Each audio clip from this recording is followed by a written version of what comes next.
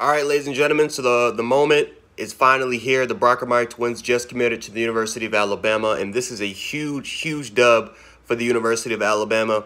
You want to talk about, two guys that a lot of Bama fans have been wanting to hear this name for a while. They wanted to hear that these two, committed. Bama fans, this has been a long time coming. You can make an argument. It's definitely one of the biggest commitments we've had in a while.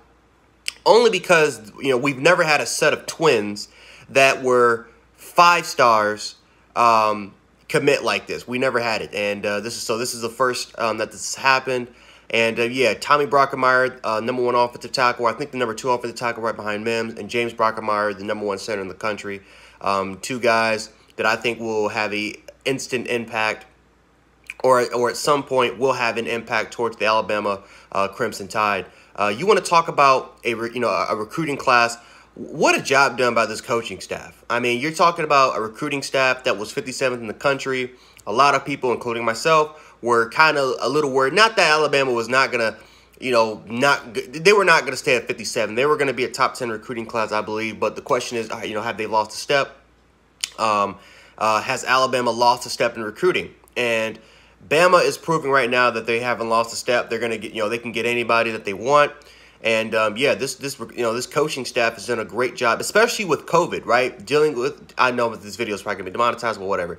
I understand with the COVID situation, the coaches had to make a huge adjustment, and they've done that, especially in July. They've dominated July, and I think the crazy thing is that Sunday is that Alabama could potentially get the #2 guard in the country in Terrence Ferguson, and even next Sunday they can get a guy like Damon Payne, who is a 5-star defensive tackle. So this is a huge commitment of getting two damn near 5-star players.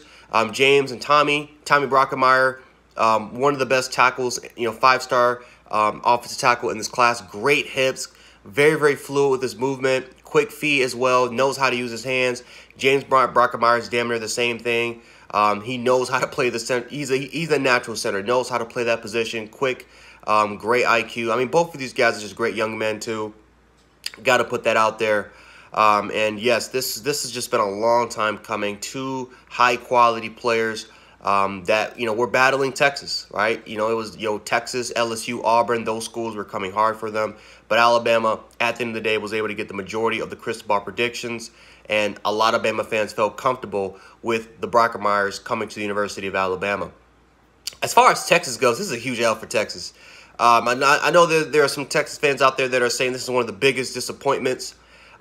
If they would lose 2 Texas legacy players that are 5 stars, that's what happened, and they did lose them to the University of Alabama. Matter of fact, their brother actually plays linebacker for the University of Texas. So yeah, this is a huge L for the University of Texas. But for Alabama, a huge dub.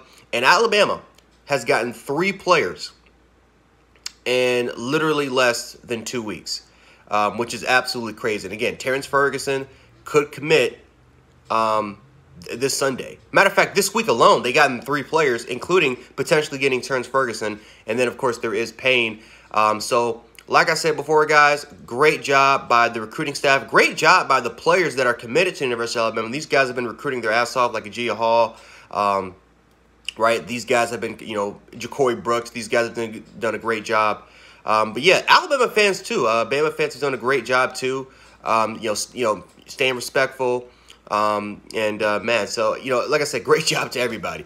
So anyway, guys, let me know how you guys feel about the Brockermeyer twins finally making their committing to the University of Alabama.